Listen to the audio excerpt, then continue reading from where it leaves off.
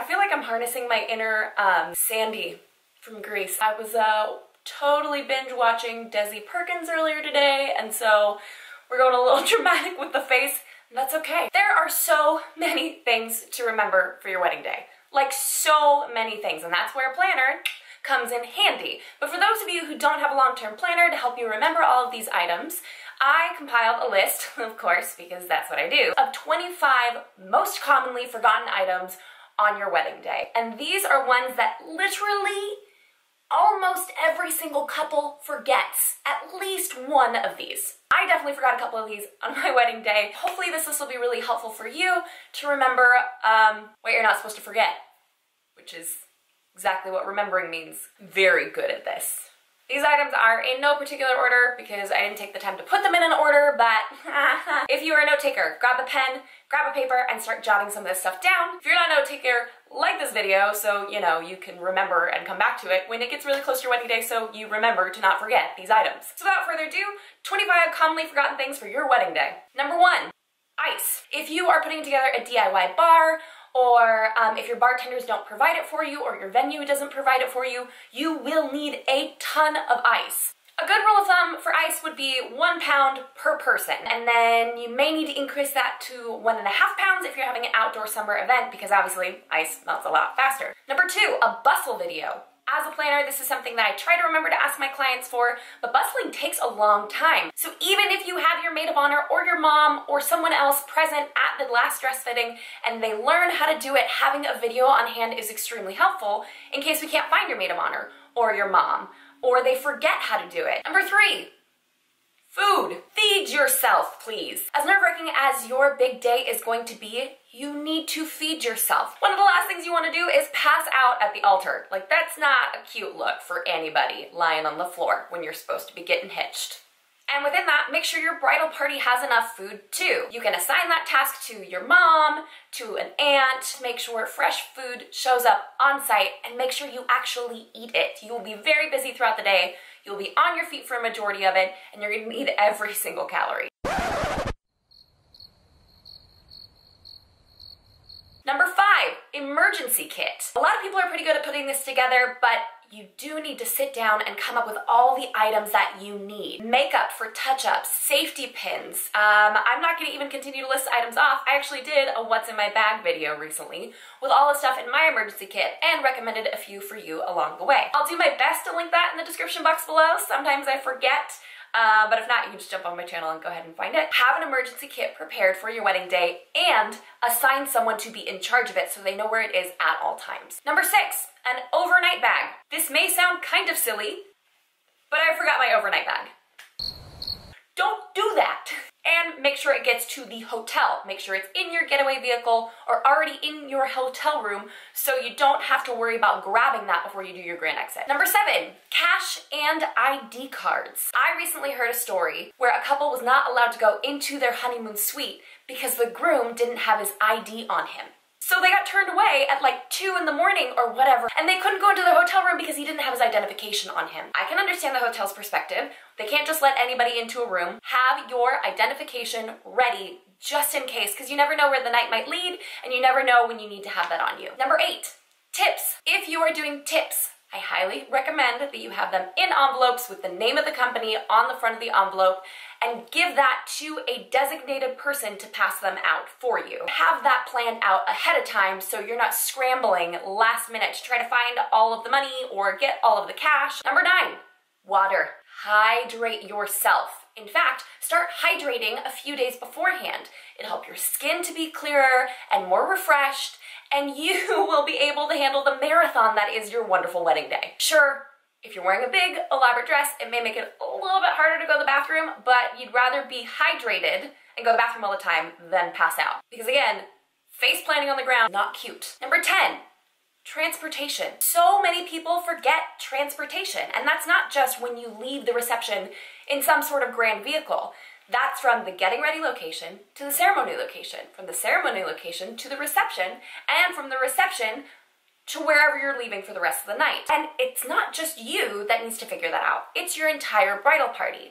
Luckily we have Uber and Lyft. Those can be called on last minute just in case you do forget, but I do recommend that you have some sort of transportation schedule or vehicle worked out in your mind. You can mob on over to the ceremony in your maid of honor's car. That's perfectly fine. Just make sure you think through those details beforehand so you're not stranded in your wedding dress. Number 11, reserved seating signs for your family at the ceremony. Luckily, we don't run into this too often where people take the first 2 rows, but every once in a while, there's that one random person who's clearly never been to a wedding in their entire life, and they sit in the second row or in the front row thinking that that's the spot for them, and it's not. So having reserve signs to make sure those aisles are clearly marked and no one sits in them is really important. Number 12, a photo wrangler. Designate one person from the bride side of the family and the groom side of the family to make sure all of the photos happen without a hitch. Your photographer is there to capture the moment. They're not necessarily there to scream at everyone to get in or out of the photo. So if you select a wrangler from the bride side and the groom side that knows everyone, they can tap Aunt Sue on the shoulder when she's getting chatty with her niece and say, hey, you're supposed to be in this photo. They know who everyone is, whereas the photographer is just yelling names off of a list. So when you designate a photo wrangler, that family photo time goes so much more quickly, which means you get to the party sooner. Number 13, vendor overtime. It's always a good idea to have a clear event end time. However, every once in a while, it is a requirement for vendors to stay later than is on their contract. Or last minute, if you decide that you want to tack on an extra hour of photography, make sure you know what that amount is before you do that, because you do not want to get spanked with a $700 fee that you were not anticipating. Number 14, coming from someone who will be at your event for 8+ hours, please do not forget vendor meals. Most vendors have this within their contract if they require to be fed, but make sure your caterer knows that it's not just your guest count that needs to be fed, but the additional vendors as well. Please feed us. Please feed us. Number 15, music selection. With a professional DJ, this is much less of a concern because they're pretty good about asking all the questions, but in case you're DIYing your music or you've pushed everything to the last minute, that could be very stressful on your wedding day when someone's running up to you and being like, hey, we're about to do the bouquet toss. What song am I supposed to play? You've got plenty of time. Start making a playlist on Spotify or on Apple Music and select out all of the songs that you want played for the perfunctory moments. Father-daughter dance, mother-son dance, first dance, processional, recessional, blah, blah, blah, blah, blah, blah, blah. Having those all organized ahead of time means you're not getting bugged on your wedding day and just enjoying it. Number 16, your marriage license. You need to carve out time to sign it, and you need to make sure someone is in charge of handling that.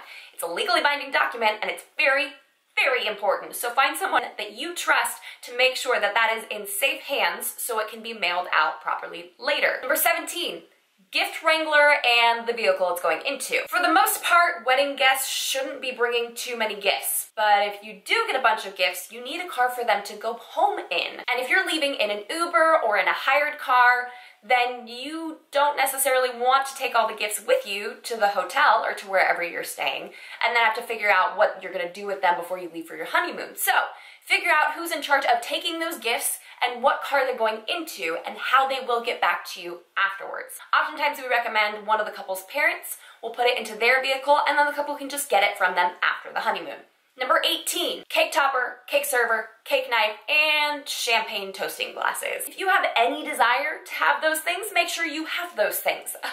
I know it sounds dumb, but we totally forgot a cake knife and a cake server. We had to cut our cake with a plastic butter knife.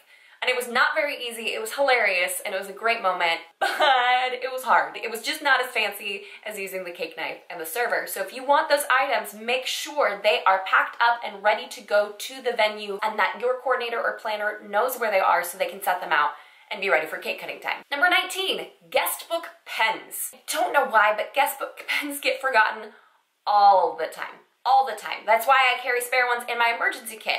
If you want a special pen, if you need something that writes on a specific kind of paper or a globe or a piece of wood, you need to have pens for that, and plenty of them. Number 20, a list of personal or DIY items and where they go. If you are bringing table numbers, escort cards, any sort of signage you've created yourself or someone has created for you, but you're in charge of bringing to the wedding, there needs to be a list of those items.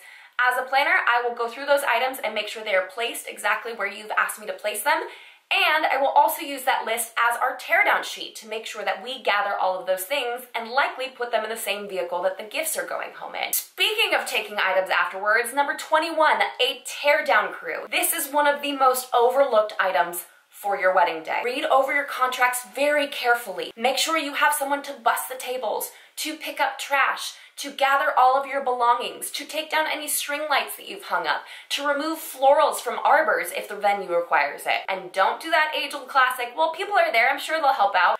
Because sometimes they don't. Sometimes they do, but sometimes they don't. Make sure you have a teardown crew and make sure they know that they're doing it. Don't just tell your coordinator like, yeah, no, they'll do it, and not tell them that they're doing it. Number 22.